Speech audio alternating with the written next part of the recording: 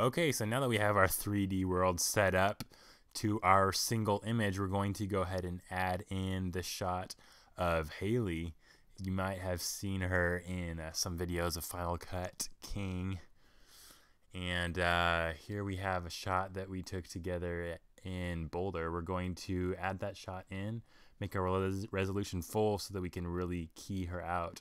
I'm going to go ahead and fast forward through this. Basically, you're just going to use a mask to rotoscope around the person that you're adding in. You do that by hitting the G button. And once we have our masked out, we're going to make our feather up to 8.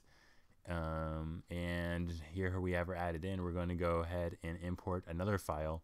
Since we had her mouth moving in the shot, we took a video of her opening her mouth in the same position. So we're going to import that shot, and when you're shooting this, you've got to make sure it's at the same exact angle that you did the picture at. So you basically don't move the camera at all. We have here, you can see a nice video of her just sitting there opening her mouth and her eyes. So we're going to go layer, pre-compose after we have that new videos, when we have her image selected.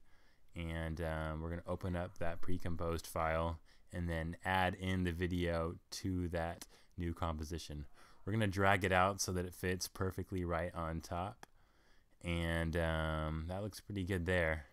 What we're going to do now is select the file and put a mask just around the part of her face that moves.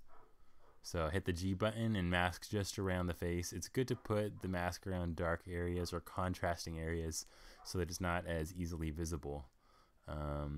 So again, you hit the G button to do this, and then once you have the mask completed around her face, you will kind of feather it out a little bit just to make sure it mixes in nicely. So we're going to go to the mask, feather it out, just probably about 4 pixels or so. Looks pretty good. We're going to go back to full res and check it out. That looks pretty good and mixes in fairly well. We're going to now render out the face movement and make sure that it all looks good.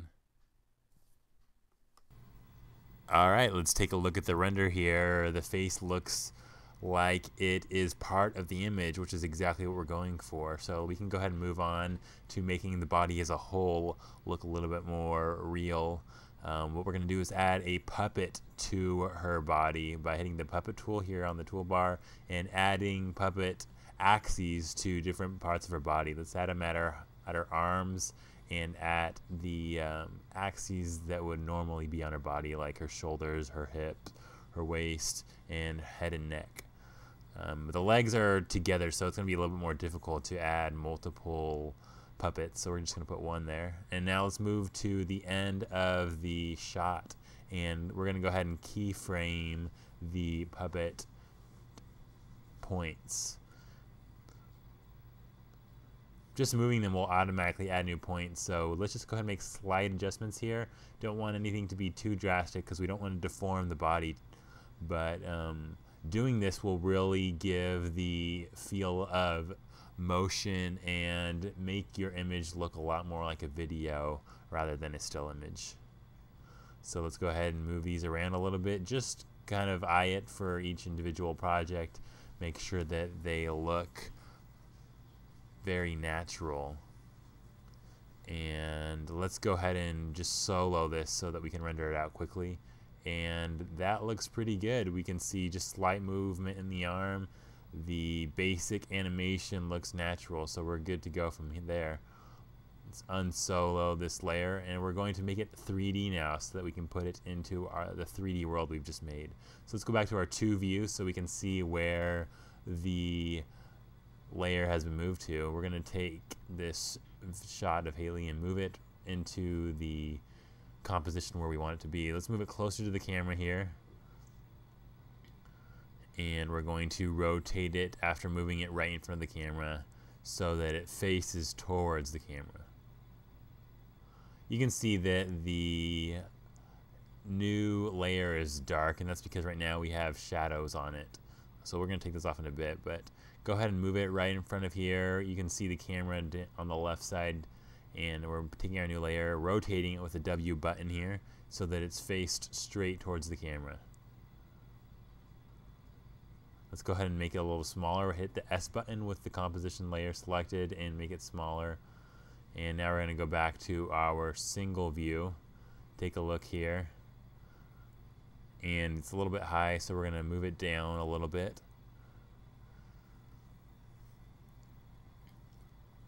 Just a little bit of rotation here. Move it a little bit to the left. And now we can take off of the material settings that are making it so dark. So let's go to accept lights and turn it off here, and accept shadows and turn it off as well. Okay, and so remember, for this type of effect, you can really use any photo or video that you have. We're going to take the position and animate it just slightly so it looks as though she is either rising or sinking very slowly as we dolly in with the camera. I'm gonna make her a little bit bigger, and let's take a look here. We're going to take our depth of field under the camera options and turn it on, and we're going to take the aperture and set it up to 445 pixels just so that we can tell where our focus point is. So we can see she's very blurry right now, so we need to change our focus point. We're going to set a keyframe here because we want her to come into focus while she starts off out of focus. We can see that the back walls are in focus right now. But we're going to change the focus point to about 1,000 pixels, and we can see that that makes her in focus. With each project, it's going to be a little different depending on where your subject matter is.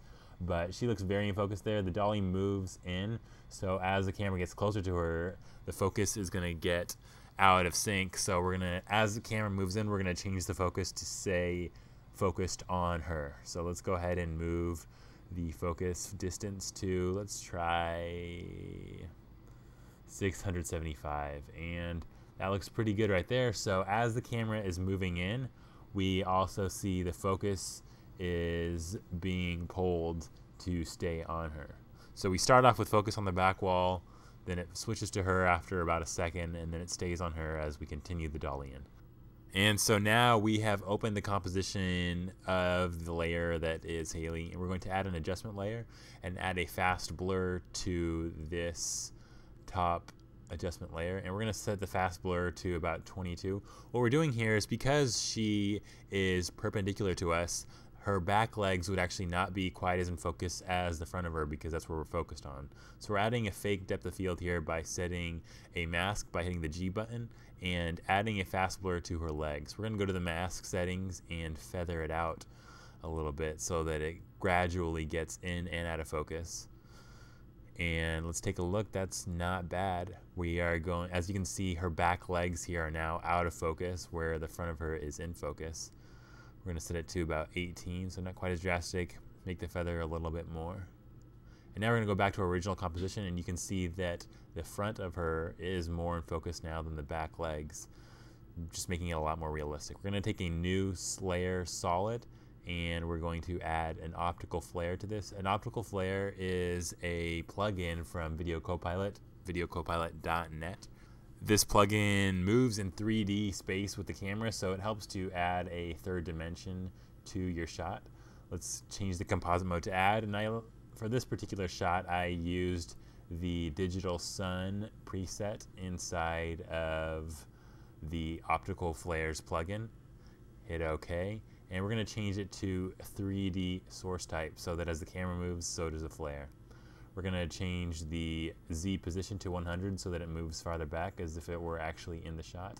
We're going to change the YZ position so that we can see it in the shot. Let's go back to the first frame and just move it around to where we want it to be. I liked it back towards that wall.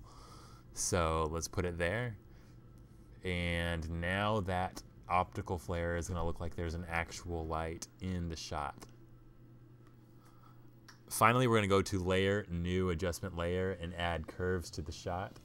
So in your effects bar, type in curves and drag that onto the adjustment layer. We're just going to adjust it so that the darks are a little bit darker and the brights are a little bit brighter. Let's go ahead and render out the final comp here and see what we've got. Alright, this is hevfxbro with another tutorial in After Effects. light projection.